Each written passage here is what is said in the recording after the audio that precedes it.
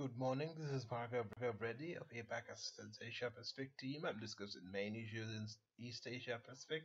Today it's 19th of February. Firstly, in Indonesia, authorities will temporarily close Pongkuran for Chinatown Festival in West Jakarta today and tomorrow. That's 19th and 20th of February in the Chinatown area of West Jakarta. West Jakarta Transport Agency said to avoid traffic jams because of the closure, they will divert the traffic to other streets. Traffic from Toko Tiga to Pongkoran will be diverted to Pintu Kesil and Asenka. However, traffic from Pongkoran to Toko Tiga, Serbirang and Pintu Kesil will remain open.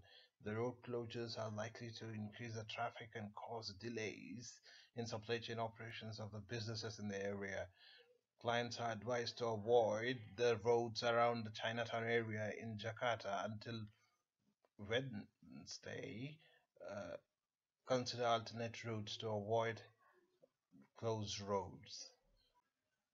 In the Philippines, two people were killed and one person was injured in a drive-by shooting in Mandaluyong City yesterday. They were shot by unidentified assailants on motorbikes near Reliance Street in Mandaluyong City, east of Manila. The shooting comes despite the gun ban in place before the midterm elections, and police have intensified security measures in metropolitan area of Manila for the midterm elections. Gun violence and illegal weapons trafficking in the Philippines are a major concern for law enforcement agencies. Clients are advised to avoid any political events before the elections and employ extreme caution while going out at night in Manila or other major cities in the Philippines. In Thailand, Office of the Election Commission of Thailand has warned that posting text, sharing or commenting on messages that defame political candidates violate the Computer Crime Act. Major social media platforms have agreed to remove illegal and fake content from their platforms in 2 days by using artificial intelligence.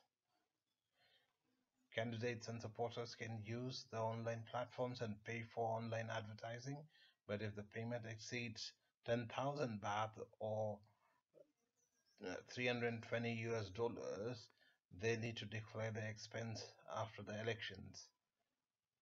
Those who post rude or violent remarks can be jailed up to 6 months with a fine of 10,000 baht or 320 US dollars as it breaks section 70 and 159 of the ECT law or the Election Commission law. Clients are advised to avoid all political events and posts online, refrain from engaging with any political content on the social media platforms. Non-members can check us out at www.apacassistance.com, where you can purchase our East Asia Pacific or South Asia Risk Management memberships or buy our assistance on a pay-for-view basis, or email us at info@apacassistance.com.